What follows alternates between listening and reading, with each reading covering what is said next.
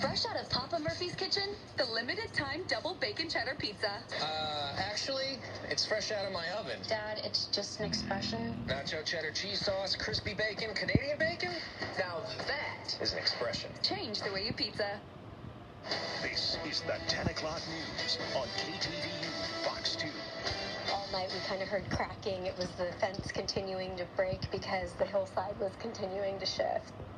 With more storms on the way, some people worry the Bay Area's severe weather problems are about to get even worse. Good evening. I'm Julie Hayner. And I'm Mike Mabeck. Flooding and landslides, they are two problems people are having to deal with across the state. Yeah, both of those issues right here in the Bay Area today. The problems are mounting enough for Governor Gavin Newsom to add 6 counties to an emergency declaration. Now they will get lumped into a group of counties where an emergency declaration is already in effect, including many in the Bay Area.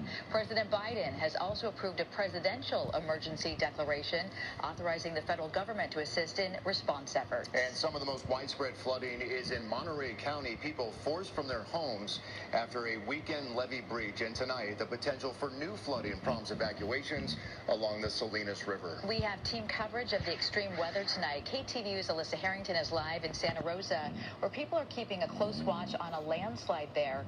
But we begin right now with our chief meteorologist, Bill Martin, who's tracking new storms heading our way. Bill. Yeah, Julie, we're pretty fortunate in that we're getting a break. We had kind of a break today. There were showers, rain showers at times, but for the most part, a lot of the Bay Area was just hit and miss. Not a lot of accumulation today.